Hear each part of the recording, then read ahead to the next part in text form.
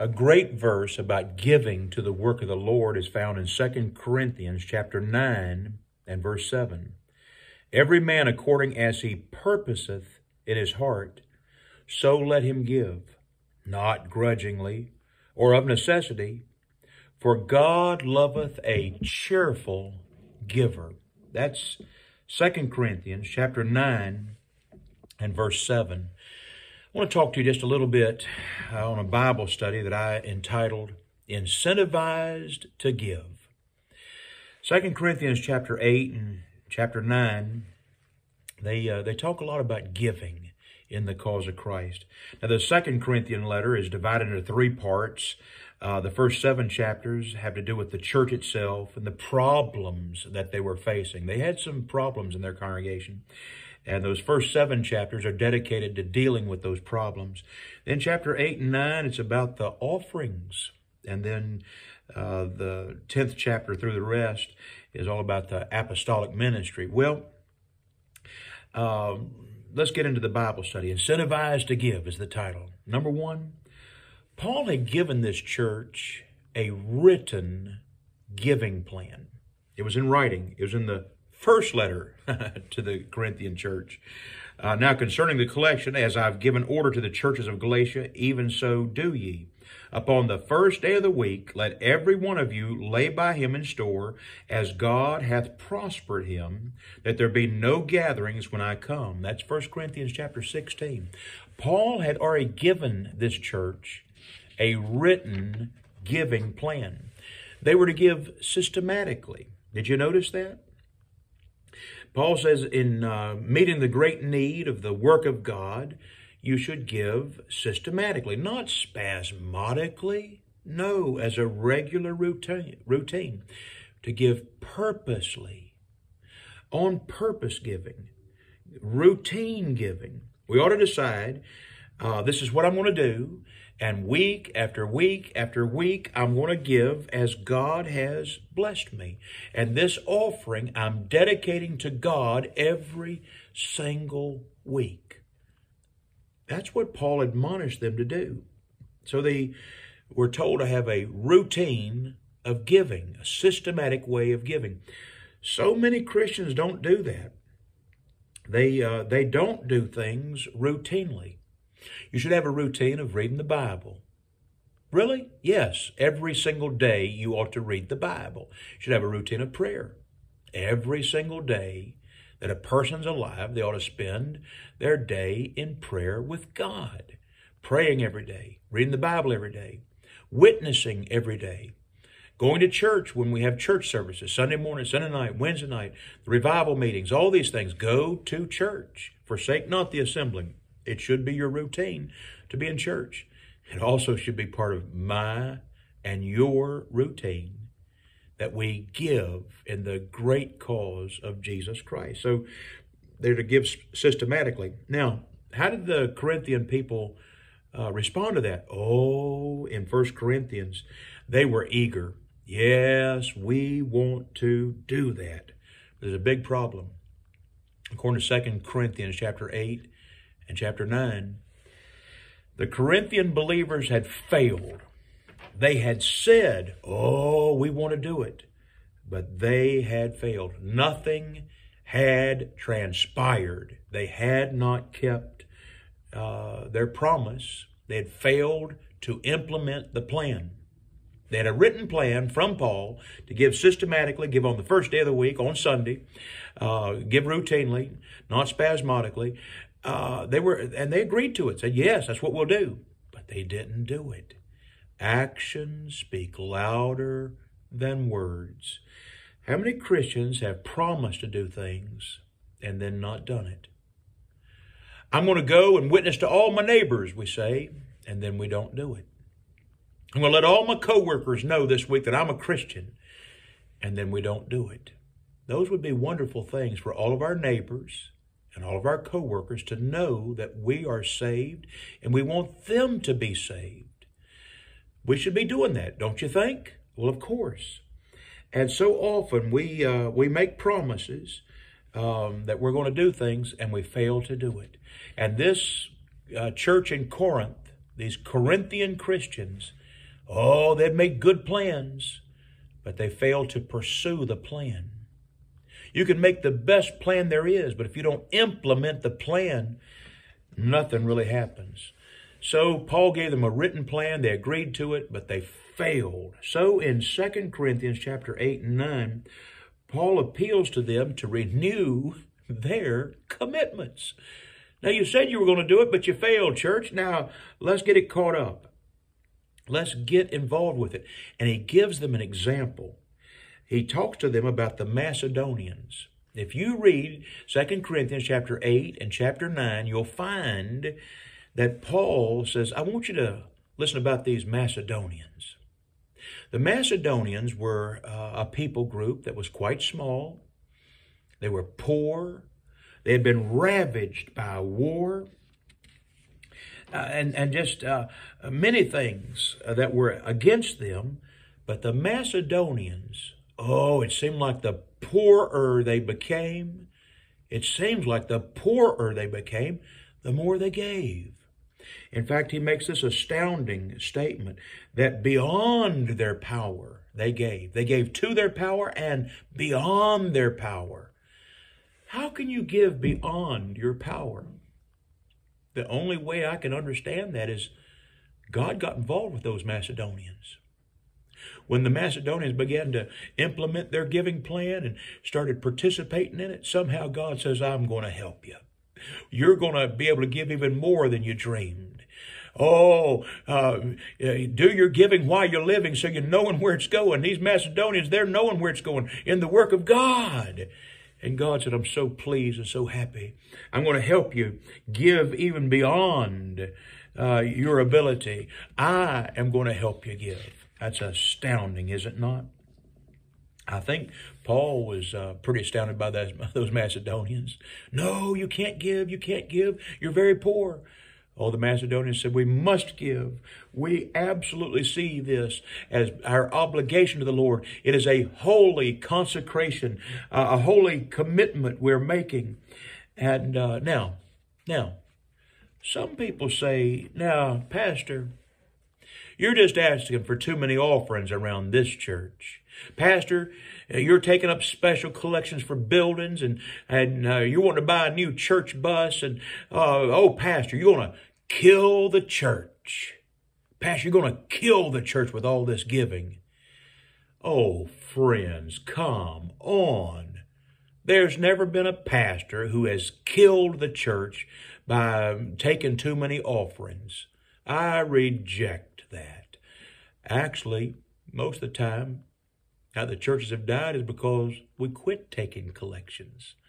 We quit doing the plan. There's churches that are dying. Oh, maybe what we need to do is just take some more offerings. You can't outgive God. Oh, number 3, we come to Paul's admonishment for them to give responsibly. Let me read to you verses 13 and 14 of chapter 8. I mean not that other men be eased and ye burdened, but by an equality, that now at this time your abundance may be a supply for their want, that their abundance also may be a supply for your want, that there may be an equality. What's he saying? He's saying, now look, everybody get involved with this giving program. No one's excused. Everyone give as God has given you increase. You participate and be responsible. Every one of you church men, get in it. All of you fine ladies, get in it. Every family unit, let's get involved in the giving to the work of God. You know, if you happen to carry a great big log, you just cut down this big tree. Just cut down this big tree. And it's a big tree. And you got to carry that thing out of the forest.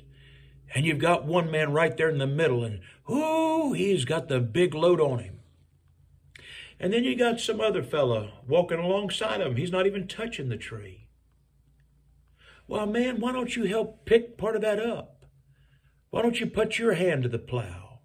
And why don't somebody get on that other end and somebody get on this back end and everybody help carry that tree out there? Don't just let one man try to carry that tree out. Let's all get involved in carrying the great big tree out. Many hands make light work. That's what my mama too used to say. And it's true. When it comes to this matter of giving, every member of the body of Christ, every one of us get involved and do our part. Oh yes, it's a wonderful thing to get to give in the cause of Christ. Now, there's an incentive promise from God in this. But this I say, he which soweth sparingly shall also reap sparingly. And he that soweth bountifully shall reap also bountifully. Do you want God to bless you and your family? Do you want God to bless your church? Well, I'll tell you something. God blesses givers and abundantly blesses givers. I heard about this one businessman. His pastor had come by, and the businessman said, hey, to one of his workers, said, hey, write the church a check. Write the church a check right now. And so they were in the process of writing a check to the church, and word came that some of the supplies for that company had been destroyed. A large portion of their warehouse had been destroyed. And they said, should we write the check, Mr. Bossman? He goes, absolutely. Let's still give while we have something to give. Let that sink in. I'm glad the businessman who believed he had been led of God to write a check, that he continued with the writing of the check. I really don't know the end of that story, but I know God. I believe God blessed that man. That businessman who just kept giving. Now, we need to have a proper attitude toward everybody. In this passage it says, every man as he purposeth in his heart. I don't want the preacher to have to get up there and just squeeze on us at all times. No, every man in the congregation ought to be saying, I want to do part. I want to have part of this offering. Pastor, may I give the first offering in this? Just the other day, I was with Dr. David Gibbs, and there's a sudden need inside of the room where we were. I said to Dr. Gibbs, I said, let's raise some money right now. Dr. Gibbs says, I'll give the first $100. I said, I'll give the second $100. And other men in there, they began to give, and a spontaneous offering was received. Oh, yeah, some of these are spontaneous opportunities. Oh, yeah, let's all get involved. I know our church, Calvary Baptist Church, we've helped plant other churches. And it's been expensive. We give, not just money. Oh, some of the easiest giving is giving money. We've given some of our very best people to go and plant these churches. Oh, yeah, all of us need to be givers. Now, my last little thought for you, the example of Jesus Christ. It says in 2 Corinthians chapter 8 and verse 9, you know the grace of our Lord Jesus Christ, that though he was rich, yet for your sakes he became poor, and ye through his poverty might be rich. Who was the greatest giver? Jesus Christ. No one has ever outgiven Jesus. Friends, he gave his life. He left heaven to be born on this earth. He humbled himself and came to this earth. He lived among men. He never sinned. And then he went to a cross. And all of our sin was placed upon him. He wasn't dying for his sin. He was dying for our sins. He gave his life for us. No one's more qualified to talk about giving than Jesus. One of my preacher friends, I was at his church. He made this comment. They was about to take the offering up. He said, friends, church members, I determined a long time ago that I was going to be a giver and not a taker. That should be all of our attitudes, that we would be givers, not takers. Don't you want to give in the cause of Christ?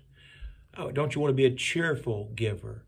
I heard one preacher say it this way. He said, well, we're about to take up the offering now, and God loveth a cheerful giver, but I suppose he'd take it from a grouch. And that's funny, I suppose. But we shouldn't be grouchy about getting to give. Think about it that way. We get to give. That's amazing that we get to partner with God in spreading the gospel of Jesus Christ around this world. Oh, yeah. Don't miss an opportunity today and this week. And sit down and make some plans about your giving. You know, I talk a lot about investing. Well, the greatest investment there is investing in the work of God. Oh, yes. Dear Christian businessmen, oh, give. Yeah, don't give till it hurts. Give till it helps. And little man who has a common, ordinary job, oh, bless your heart. Most of the giving seems like comes from just common, ordinary men who get out of bed and they go to work and they serve their family.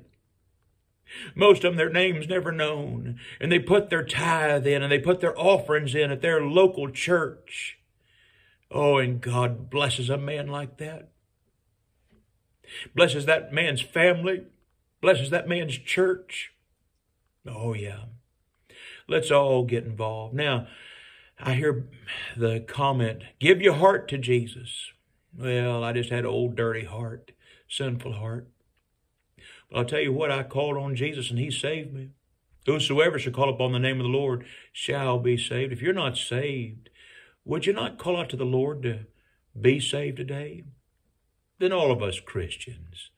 Now let's get involved with God's great work by giving in the cause of Christ. Because the Bible says he loves a cheerful giver. May God bless.